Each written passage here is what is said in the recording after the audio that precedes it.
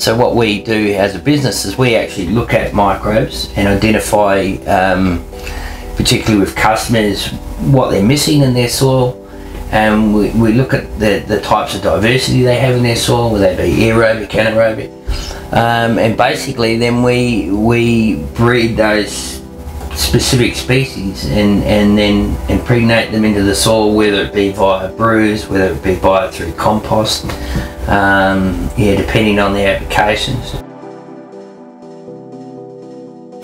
Well, they have a massive impact on food.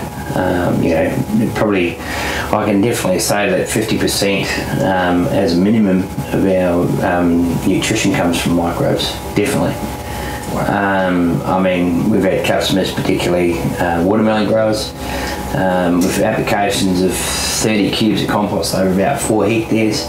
They've gone from 200 kilos per hectare or 200 kilos per bin up to 400 purely with good organic compost injection, by good biostimulants and stimulating that biology. So if you get an increase of that much, you're obviously going to have much more better quality fruit, it'll last longer on the shelf, it's a lot more nutritional. There's compost and there's compost, you know what I mean? Yeah. From my point of view, is I've always gone in with the thought that if you make it 100% about your heart and your soul, then you're going to produce something pretty special. And I think if you make it about money, it becomes this big commercial entity, which becomes sort of it's like a bit of a sellout, I suppose. And to a degree, I'm not saying that's what everyone's like. Yeah. But and then what tends to happen is you find that it becomes this big commercial thing, and it's all about getting it out the back door, and we start to lose the quality of what we're or the potential of what we're trying to achieve. You know. Mm-hmm. But yeah, there is some pretty substandard products out there, and I think that's due to legislation and testing that they are substandard, and that's probably something that needs to be reviewed quite heavily.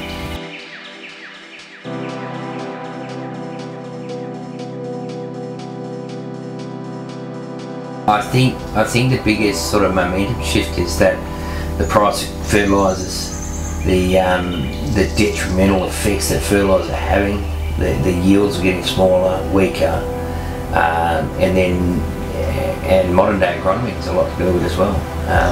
Because what happens is we need more, and what's tending to happen is they're just wiping out all the diversity. If you had a farm 5-10 years ago and you were producing 2,000 hectares, it was profitable. Now it's 4,000 is the profitable stage. So another 2,000 hectares is a lot of money, man. And it's getting that stage. And even the 4s and the 3s and the 4s, depending where you are, obviously marginal countries, there's all different sorts of countries, but I think when you have to start pushing up the amount of acreage you've got to do, or hectares rates, just to cover your costs, it's pretty ordinary. Well, it just lifts the pressure, doesn't it? And well, it puts more pressure on, puts financial burdens on families, and there's some beautiful wheat people out there, man, in the wheat belt that are doing some amazing things, but they're just so pressured. They're pressured by banks, they're pressured by chemical companies, and there's no way out. And we're blessed and fortunate enough to be able to be working with probably about 20 wheat growers throughout West Australia. This year we're going to do a fair bit of trialling with a lot of these guys on different techniques of how we can manage their biology better. The no-till scenarios, and there's a lot of people no-tilling now because they're seeing the advantage of not tilling. Just using some techniques that we've learned in other areas throughout West Australia.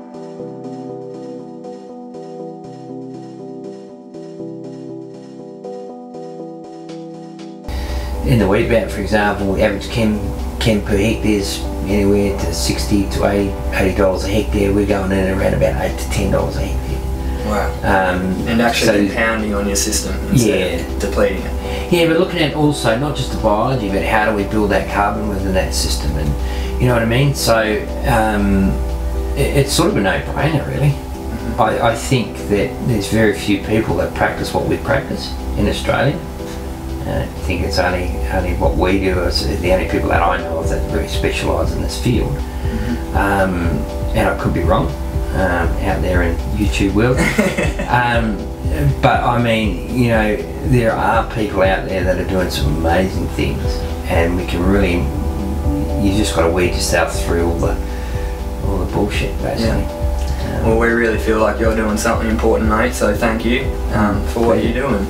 Thanks for coming on. Thanks for having a chat. Thanks, guys.